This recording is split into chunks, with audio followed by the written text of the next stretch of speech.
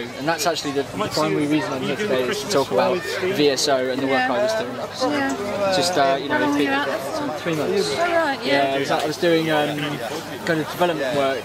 I wasn't a medical professional. I ended up working on family health and stuff. Yeah. But it's about working with the community. So I was down kind of working in it was a Hindu village about with the British Council and with the British government. You've already heard a little bit of American Patrol. And they're under UK aid, and this is basically this one is called for people of any age to get involved with volunteering in many different levels.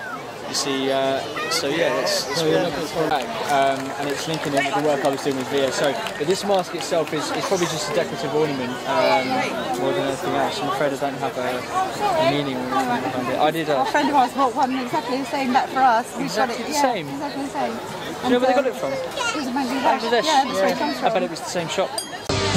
Please tell us about your time in Bangladesh. Well, I had a fantastic time to start with. You know, it was challenging and it was hard. But the work I was doing was, you know, fantastic. It was all around working with the communities, as opposed to actually kind of working, like coming in, doing something and leaving. This is more about working with people to show them how they can make a difference for themselves. So, what would you tell and advise people to do? Get out there and do it. You know.